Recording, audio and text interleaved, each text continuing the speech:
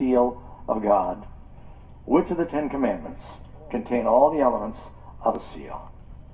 It's in the middle commandment, in the longest commandment that has the name of God.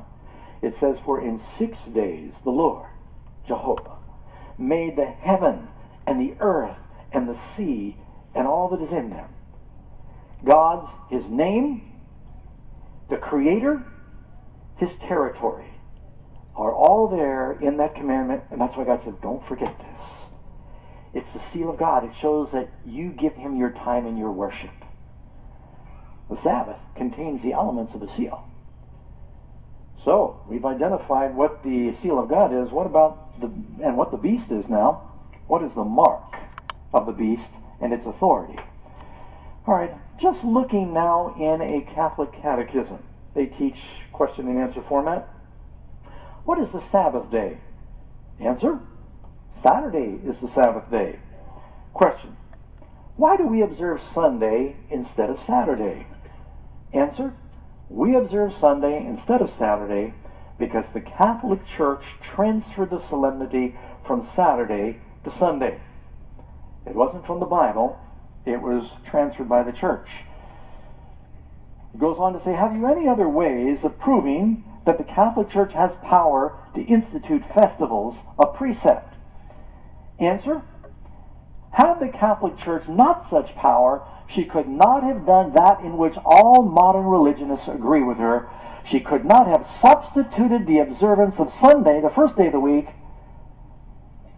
for the observance of Saturday, the seventh day of the week, a change for which there is zero scriptural authority. You've got the law of man. You get it, friends? You've got traditions of man. You've got the law of God. You've got the seal of God. You've got a mark of the beast's authority. Now, Pastor Doug, are you saying that people that go to church on Sunday have the mark of the beast? No. Stick with me. One of the characteristics of the beast's power, he would think to change times and laws. It says here in Deseret del Transcript, the Pope has the power to change times, to abrogate laws, and to dispense with all things, even the precepts of Christ. Did you know that? That's called blasphemy. When it says that the leader of the church can even change the teachings of Christ, that's officially their teaching. That's why I told you, they don't blush. I showed you a picture of the Ten Commandments. The second commandment about idolatry is just like deleted. And they take the Sabbath, they make it the third commandment. And they change the day from the seventh to the first. And most modern religionists agree with that. And whether knowingly or unknowingly, they're paying homage to a man-made law. Of course, the Catholic Church claims that the change was her act, and this act is a mark of her ecclesiastical power and authority in religious matters. That's from C.S. Thomas, the Cardinal.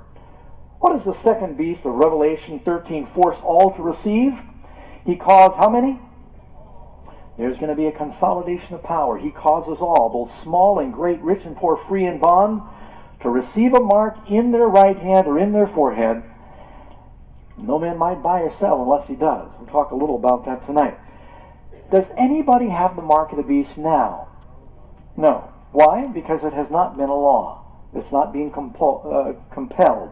People aren't making the choice. They're not informed on what the issues are.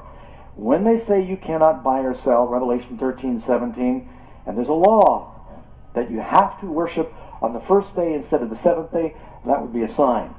Number 15. Is the mark of the beast or the seal of God a visible mark? And this is very important. Some Bible translations even say, don't get the tattoo in your forehead. It doesn't say that in the original. It says in the hand or in the forehead. What does that mean? If you look in Hebrews 10:16, thus says the Lord, I will put my law in their hearts, and in their minds I will write them.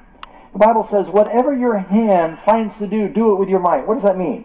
Does it mean your hand goes off by itself, or does it mean your actions? In the mind means in the thoughts. In the head means in the thoughts. In the hand means in the works. For example, you can read in Isaiah 59:6, their works are works of iniquity, and their acts of violence are in their hand. Their thoughts are thoughts of iniquity. It's talking about in the hand being the actions, in the forehead the thoughts. Let me give you one more. Exodus 13:9. And it shall be for a sign unto thee upon thy hand, and a memorial between thine eyes, that the Lord's law might be in your heart. You can also read this in Deuteronomy chapter 6. These words I command you this day shall be in your heart. You shall bind them for a sign upon your hand. They shall be frontlets between your eyes. Very simply, if you don't have the law of God in your hand and in your head, you will have the mark of the beast in your hand and in your head. It's talking about the actions. If you're waiting for someone to get everyone to line up with a rubber stamp and go ka-ching, ka-ching, and stamp everybody on the forehead, that's not what's going to happen. It's something internal. The beast has a mark that represents its power and authority. Does God have a sign of his power? Yes. I gave them my what? My Sabbaths, to be a sign between me and them, that they might know that I'm the Lord that sanctifies them. Hallow my Sabbaths. It'll be a sign between me and you, that you might know that I am the Lord your God. Verily my Sabbaths you will keep, for it is a sign between me and you throughout your generations, a sign, a seal, that you might know that I am the Lord that does sanctify you. We just need to ask this question, friends, that Peter said, we ought to obey God rather than men. Who will you want to obey?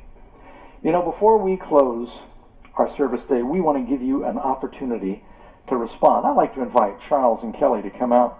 Sure appreciate the music they've been bringing to our event. And we've got some ushers that are standing by, and they're going to be giving you each a card. If they could do that right now,